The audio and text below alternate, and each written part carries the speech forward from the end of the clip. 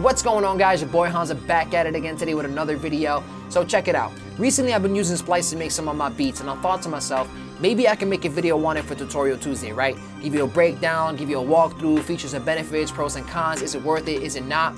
I'm also going to walk through the Splice mobile app. When I was watching YouTube videos on this topic right here, guys, I didn't really see anybody talk about that. But before we get into the video, guys, I want to make it clear I am not being paid or sponsored by Splice.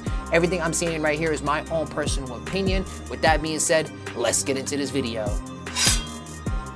Before I get into the video, guys, I'm going to let you know that I have some timestamps right there below. So if you want to skip to the certain section that you're looking for. Now, with that being said, let me tell you what Splice is. Splice is pretty much a sound library, at least in my perspective, because it has multiple features, right? One, you're able to rent your own plugins. Two, you're able to get samples. And three, you're able to get MIDIs. So pretty much everything to help enhance your sound, Splice offers. So this is the rent your own plugin page for Splice. They also offer some free plugins if you want to download some of these here.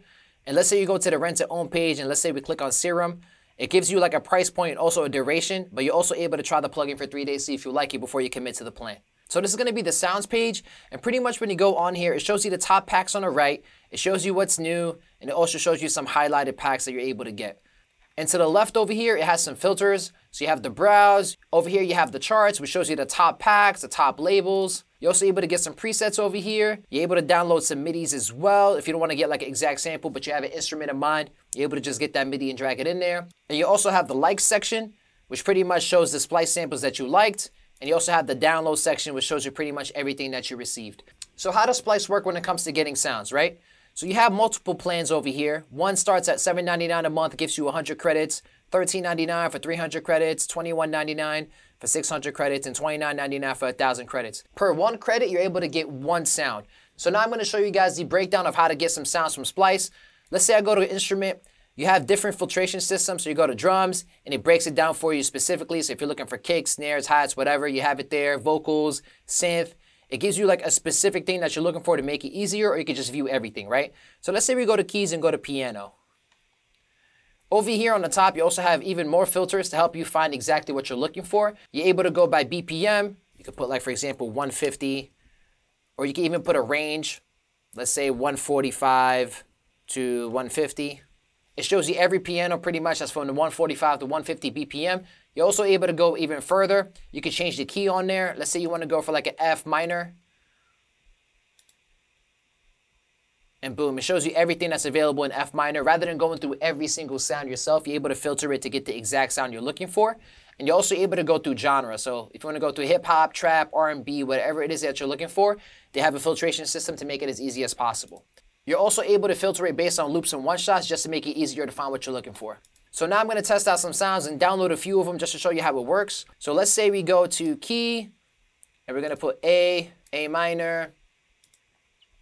We're going to put 150 BPM.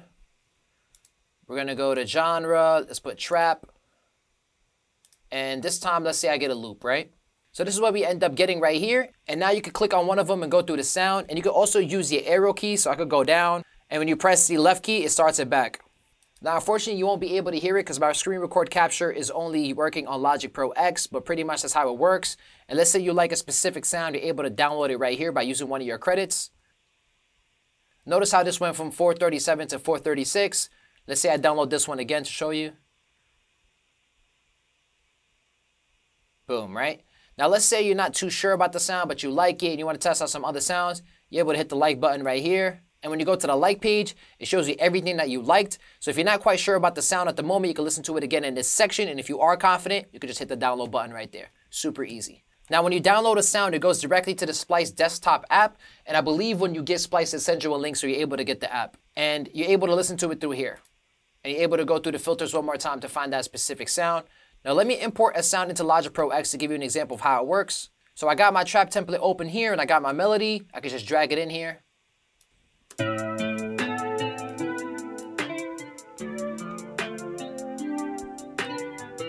Super easy. And then I'm also able to do the same thing with drums. So let's say I got this snare right here. I could take this sound over here, drag it directly into sampler. So that way you could have it playing on multiple keys and octaves.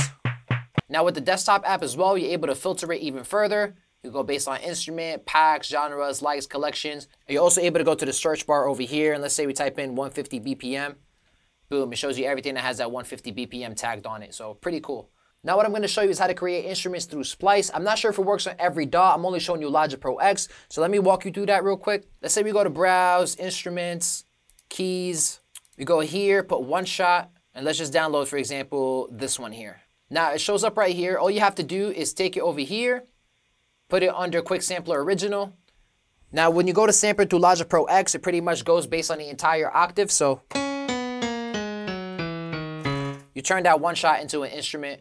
And let's say you like the sound right here. You're able to go to factory default. You can put save as. We'll call this one right here Splice Piano.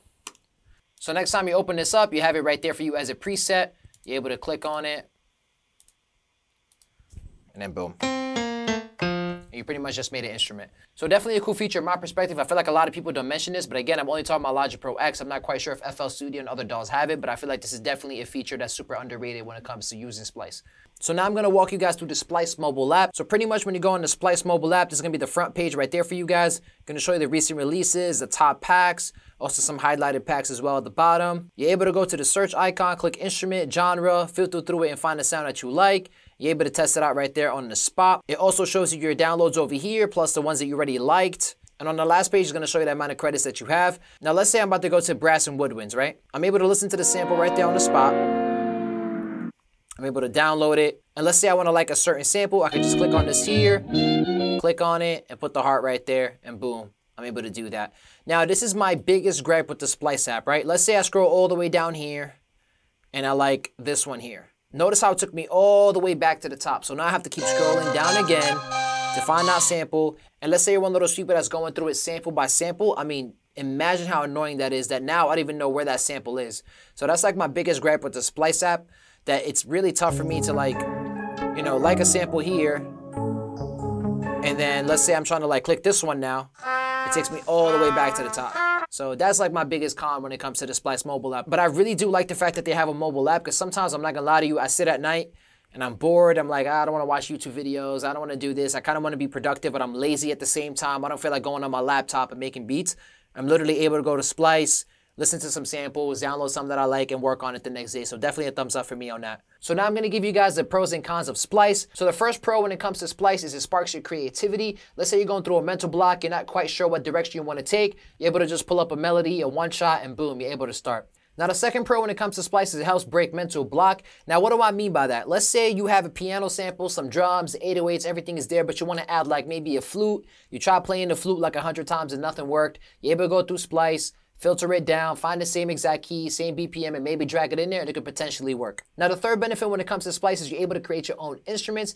As you saw earlier, I was able to drag a one-shot into sampler and make a piano out of it. So let's say you don't have Omnisphere or native instruments, you're able to just pay that $7.99 a month from Splice, maybe get like 20 piano one-shots, add it in there, and boom, you have a piano library. Now, the fourth benefit to having Splice is they always have constant updates. They always have new packs coming out, new MIDIs, new presets. So you always have something new to drop your credits on, which is definitely a thumbs up. The fifth benefit to having Splice, guys, is they have top producers on this platform right here. To give you some examples, you have Southside, Sunny Digital, Lex Luger, Oliver. I mean, the list goes on. So you have top producer sounds that you're able to have access to for as little as $7.99 a month. That's incredible to me, especially like the drum sounds and stuff like that. Amazing. The sixth benefit to Splice, guys, is you're able to get one sound at a time.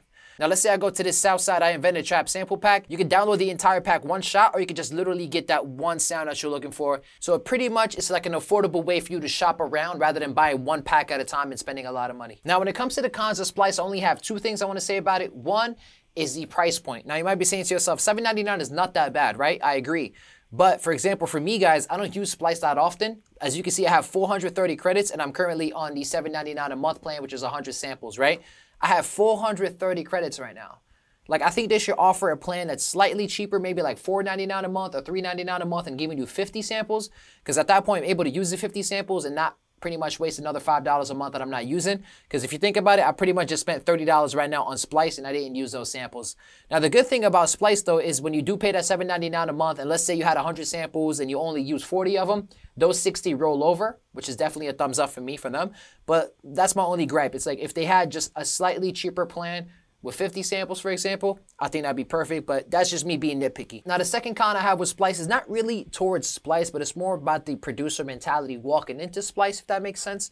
So let me give you an example. Let's say you're a beginning producer who doesn't know any chords, doesn't know any melodies, doesn't know how to come up with them, and all you do is rely on Splice samples and drag it in there. Well, that's cool, right? If you want to do that, I'm not mad at you. It's up to you. But at the same time, you got to understand that you're going to have a hard time coming up with counter melodies because you're relying on Splice the entire time.